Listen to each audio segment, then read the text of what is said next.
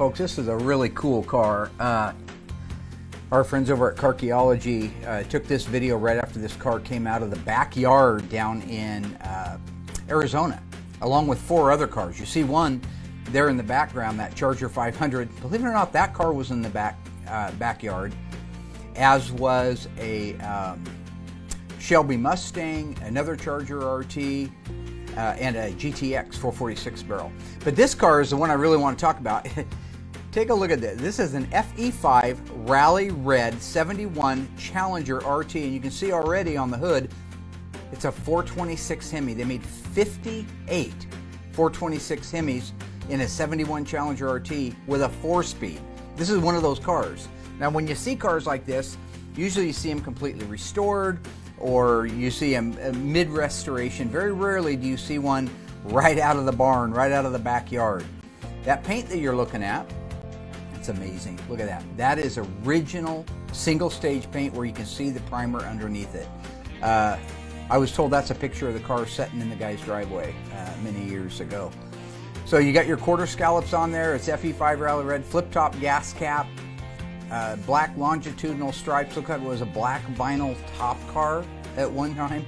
This is just so remarkable. When you see original cars, there's no question that they're out there, and you see them cars like this with original paint on them. We've got a lot, that has some in it, but they're not Hemi cars. They're not the ultimate. They're not the 50-foot shark that everybody's heard about but nobody's seen. This is one of those cars. Now the front moldings, the molding that goes on the hood that you see and the fender, I believe that code is M28, Michael 28, and that it's called a peripheral molding. It goes, like I say, on the front edge of the hood and the front edge of the fenders. Really, really neat option. I'll be anxious to see the fender tag to see if it is a dual chrome racing mirror. There's a pistol grip, console shift, rally instrument cluster, but that's standard with all Charger RTs. Look at, there's a little spot where they did some polishing. Guy does a great job over there at Carcheology. He just takes his phone out and goes around and films these things. So it's just, we're really lucky to be able to be working with him on these cars. So as I said, when you're talking about a car that they've only built 58 of them. Okay, this has the back edge of hood moldings on it, if you look carefully, and the back edge of fender moldings. So that means they're probably, I can't see it. Look at the front bumper. I don't know if you saw that, but it's got a tow hitch on it. Okay, here we go. There it is. 426 cubic inches, a fire-breathing nightmare, rated at 425 horsepower. The first thing that jumps out at me, there's a lot under there that's original, but that air cleaner definitely isn't. That's Roadrunner stuff, the Coyote Duster. The air cleaner body is right, because this is not a shaker car. Now when you see the fender tag here in a minute, you'll see it's a J54 sport hood car. If it was a Cuda and you had a Hemi, I guarantee you got a shaker. That was the way it was. But on a Challenger, you could get the sport hood. That was standard, and the N96 was optional. But get up in here and take a look at it. I'm just going to pause that right there. Okay, sorry, I'm just pausing it. Look at the fender tags. There are actually 3 of them. There's the top one that you can see that's filled with codes. The one on the right-hand side with the R26, that's AM, FM cassette. And underneath it, you see a 3rd one. If that was out and exposed, it would say Hemi fender.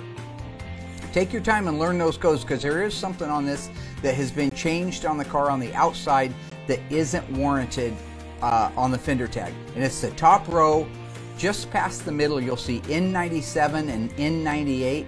That's a noise reduction package. This car should not have through the pan exhaust tips. It should have been turn downs because of the noise reduction package. But you guys can go back and look at that. If you want to know how to decode these, watch our autopsy reports that I'm doing every week on our Facebook page, and you'll learn all these codes over a period of time. Okay, here we go. Just fascinating to me to see something like that out here. It's just, there's the fender tag that says Hemi fender. So you can see the spark plug wires have been changed on, upper radiator hose have been changed.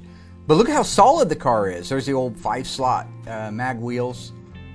Look at how solid it is. Now you got some rust around the back window. Anybody that's done an E-body knows that, or a B-body for that matter, knows that that's pretty common stuff. What I love, now see, there's the through the pan exhaust in the back. That is not coated for that, but I don't blame the guy for putting it on there. But the rust on this car is very minimal. It's a super solid car. So I understand that the car has been sold. I understand that it is already in the possession of the new owner. And whoever it is that bought it just made whatever they had to pay. Sooner or later, it's going to be worth that amount of money. This is a fantastic car, you guys. One more shot at the 426 Hemi. There it is. Pause that screen and take a look at it. This is a great car. Hey, thanks everybody. This was fun for me to be able to see this car in its raw form, so I hope you guys enjoyed it too.